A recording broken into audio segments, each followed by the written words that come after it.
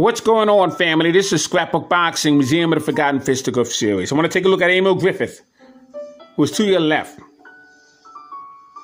who's out of St. Thomas, U.S. Virgin Islands. Carlos MONZON to your right, fought out of Argentina, who's a middleweight champion, 1970, when he defeated Nino Benvenuti. 14 title defenses.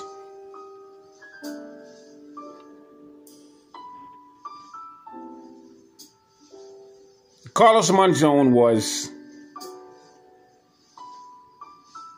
an outstanding fighter. He reminded me of Freddie Steele.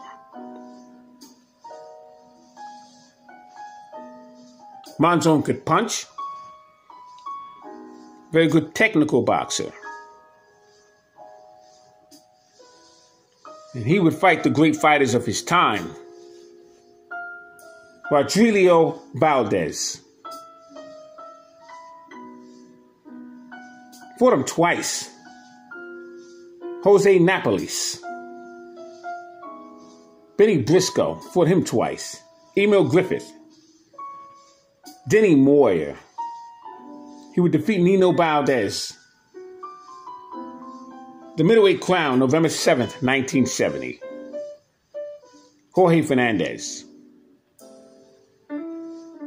As for EMILE GRIFFITH, I met him more than one occasion. I once shared a story. I was on a train with my dad heading to Queens. We were en route to getting a car. And we ran into EMILE GRIFFITH. At this point, we had already knew EMILE GRIFFITH. He was a trainer at that point in time in Gleason's Gym. And Gleason's Gym was originally located on 149th Street in the Bronx, and then it relocated to Manhattan on 30th Street, then relocated to Brooklyn, New York, 45 Front Street, 75 Front Street, you had an arena. EMILE GRIFFITH would train fighters such as Simon Brown and Juan Laporte, James Bonecrusher Smith, Wilfred Benitez, and many others. And EMILE GRIFFITH would tell my dad and I many stories. But on this day, when we met him on a train, we decided to ask him. I looked at my dad, and my dad looked at me. Are you going to ask him, or am I going to ask him? We talked about the Benny Kid Perret fight. He told us exactly what happened. He was very open about it. And for quite some time, EMILE GRIFFITH was very private about that fight. But I guess the time was perfect, and he decided to open it up with us. Gave us great details on the heckling on the scales at the commissioner's office. The same heckling would occur New York's Madison Square Garden on 50th Street. When Perret and Jimmy Braddock was in the ring. You see, during those days, they would call fighters in as somewhat of a promotional gig to let all the garden spectators know what that next fighter that was going to be called into the ring was up to, and what his next fight and when it was going to occur, and with whom. EMILE GRIFFITH was called into the ring, and the only slot available was a slot between Jimmy Braddock and Benny Kid Perret. Benny Kid Perret would be heckling once again. He would call EMILE GRIFFITH a maricon. R.I.P. to Benny Kid Perret. R.I.P. to EMILE GRIFFITH. Griffith stood 5'7.5" inches. He had a 72-inch reach, fighting career of 85 wins and 24 losses, 23 knockouts. He was stopped twice. He was a 6-time world champion. 23 main event contests in New York's Madison Square Garden. shy above Bo Jack and Tippy Larkin. Jack at 21 and Larkin at 19 makes EMILE Griffith a very special fighter. He worked at the New York's Garment District, Midtown Manhattan, where he would push carts of clothes. It was hot one day and he asked if he can take his shirt off, and he had what they called an hourglass physique. And the manager there at that time, his name was Howie Albert. He immediately contacted Gil Clancy, who was a recreational coach. And he would tell him about this young man, EMILE Griffith. And they both agreed to take a look and see what he could do with his hands. And EMILE Griffith was a natural. He would win New York Golden Gloves several occasions. He had 3 wars, Benny Kid Perrette, between 1961 and 1962. You see, Benny Kid Perrette had won welterweight championship from Don Jordan. Don Jordan would defeat Virgil Akins in a tournament. It was the relinquishing belt of Carmen Basilio. Carmen Basilio went up to face Sugar Ray Robinson in the middleweight division. So when EMILE Griffith faced Benny Kid Perrette, it was for the World Welterweight Championship belt. These two men fought twice. And between that time, Benny Kid Perrette would face Gene Fullmer, take a beating of his life. In 1962, he would meet EMILE Griffith for the 3rd time.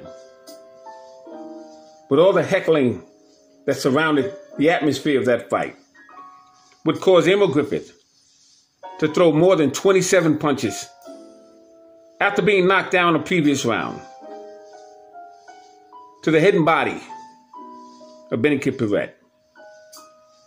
And unfortunately, Benny Kid Perrette wouldn't make it out of that ring. He would die 10 days later in the hospital. And this would go on to haunt EMILE Griffith for the remainder of his career.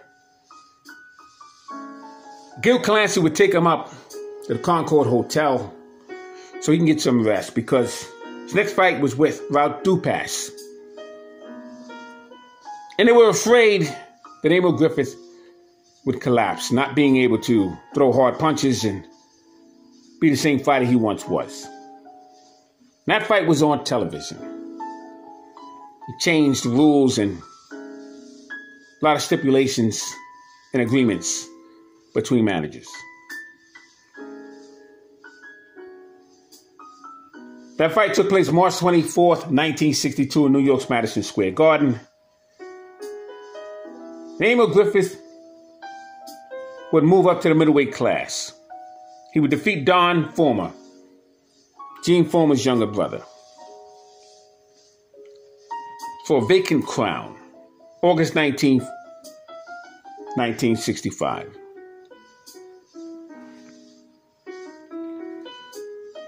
EMILE Griffith would face fighters such as Reuben Hurricane Carter.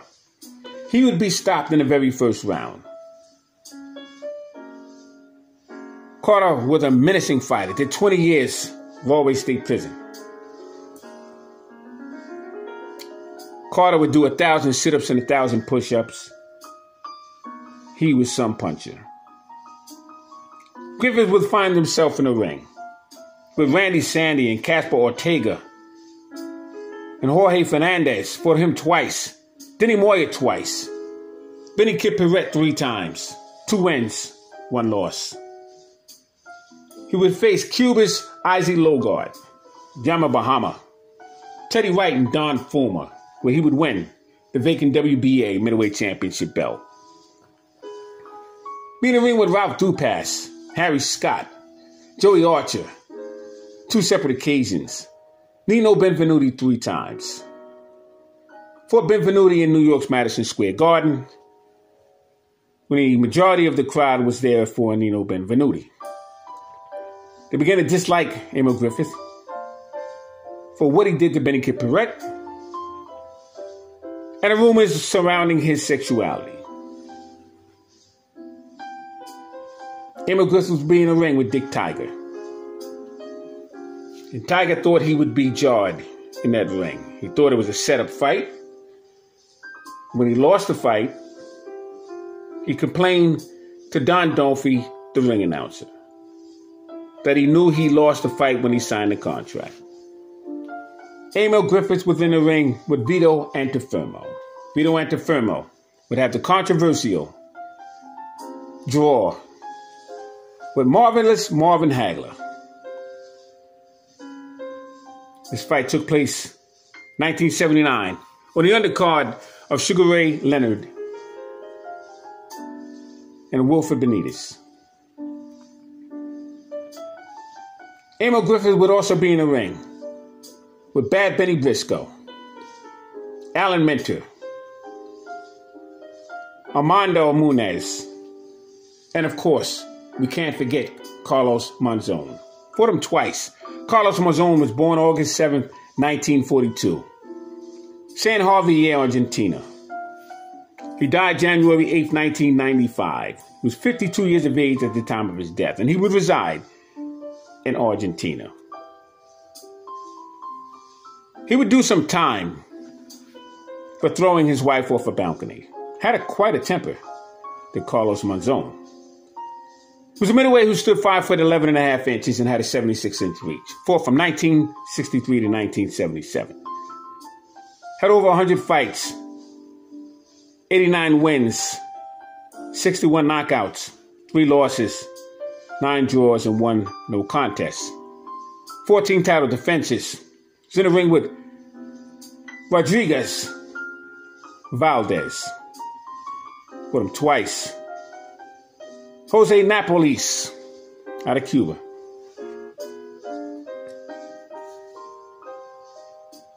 Be in the ring with Bad Benny Briscoe twice, Emile Griffith, Denny Moyer, and Nino Benvenuti. It's where he won the middleweight crown, November 7th, 1970. Jorge Fernandez. But in that Emile Griffith fight, fought him Saturday, September 25th, 1971, for the WBA WBC middleweight championship crown. He would defeat Emile Griffith in 14 rounds, where they would have to stop the fight. Fought him again Saturday, June 2nd, 1973. WBA WBC middleweight championship belt. He would defeat him in 15 rounds. You see, these two men had a point to prove with one another. You see, when Bad Benny Briscoe faced Carlos Monzon, one of the 2 times, he fought him in Argentina. And it wound up becoming a draw, and most spectators, even in Argentina, thought that Bad Benny Briscoe won the fight. One thing I can say, after my conversations with Emile Griffith, matter of fact, he was training Bonecrusher Smith at that time, he told me specifically, but he spoke with my dad and I several occasions. He said, young man, you have to understand this game. Either you're going to be in it for the full duration of the results, whether you have your hand raised or you're knocked out. Understand one thing. You represent the thoughts that others reject for themselves. And either you're going to be a fighter or you're going to be a spectator. Only you must decide. And I never forgot those words from Emile Griffith. Never forgot them. He's quite a humanitarian. It was a pleasure knowing Emile Griffith, along with hundreds of other fighters that I had the pleasure of meeting. I just wanted to salute Emile Griffith.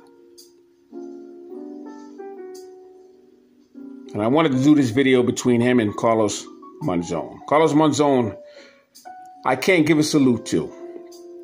Great fighter, yes. Humanitarian, not so much. I don't often judge fighters on their personal life. Carlos Monzon cannot get a pass from me. So thanks for hanging in there with me. This is Scrapbook Boxing, Museum of the Forgotten Fisticuffs series. All great fights and all great fighters will never be forgotten on my channel. Until next time, you've heard this story on the Museum of the Forgotten Fisticuffs series. Salute.